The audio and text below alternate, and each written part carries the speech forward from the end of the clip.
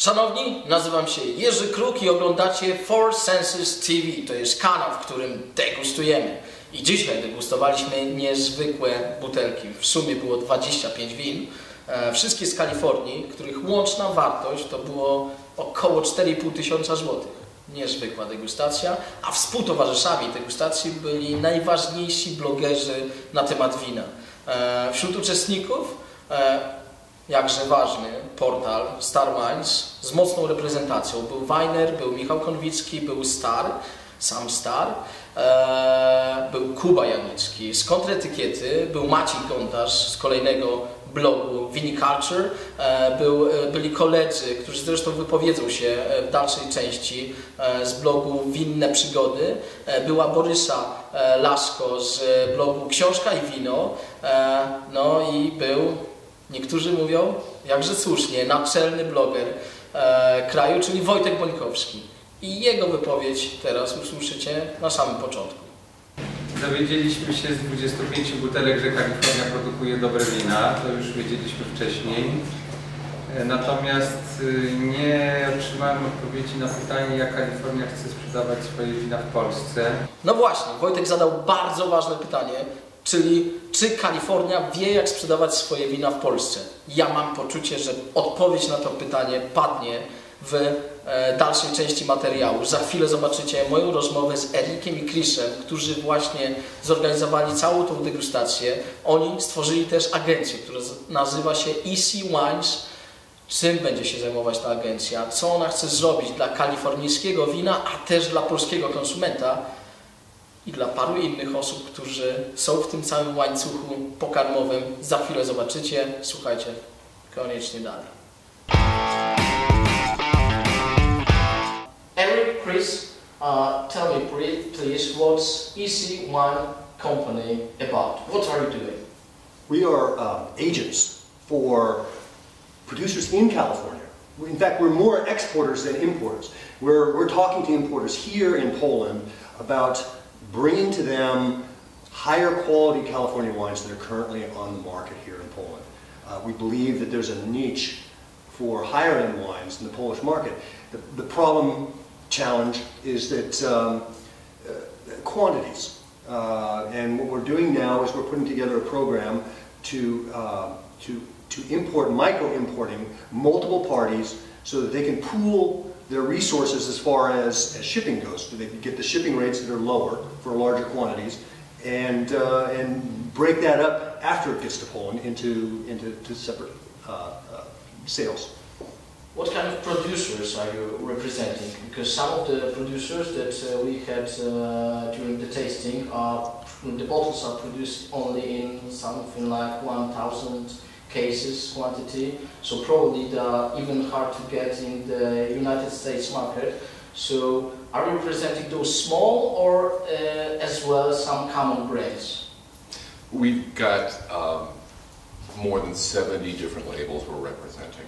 They range from small producers who are making 1,000, 2,000 cases of a particular variety, all the way up to the fourth largest producer in California, which makes millions of bottles of wine every year. So we have a wide variety of wines available for importers here. They can be inexpensive, low-end, high-production wines. They can be very expensive, low-production, high-quality wines, or something in between. You are from the United States, you spent a lot of time in Poland, so you know both markets. I'm curious if you are noticing the differences in the United States and in Poland about the Polish consumers, in what kind of step we are here, and if you are planning to use it somehow. Absolutely. And in fact, it's the Polish market right now is very similar to the California market of 30 years ago.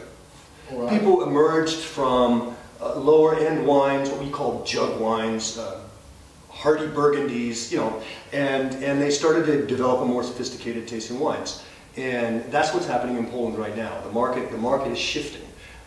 In the under 30 Złota range, the market is stagnant. It's not growing at all. It's the higher end wines. It's over 30 zloty a bottle of wine that is increasing, and so you know, I see a real potential with the Polish market to doing similarly as happened in the American market. Polish people tend to like more fruit forward, heavier wines. They're moving into you know, stronger, bigger bouquets, and it's the kind of wine we make in California, and we make it well. California tastes are actually sort of changing the other direction a little bit. They're not towards cheaper wines, but towards more of the older world taste in wines. And you know, but we've been making these wines for 30 years now, and I think we've got it down to a science. And I believe that the Polish market is ready for them. You've mentioned the micro-importing. Tell me what exactly it is. Micro-importing is the ability for an entrepreneur, an owner of a wine shop, like for example for you, or a restaurant owner, right, to be able to buy directly from a producer in California, all right?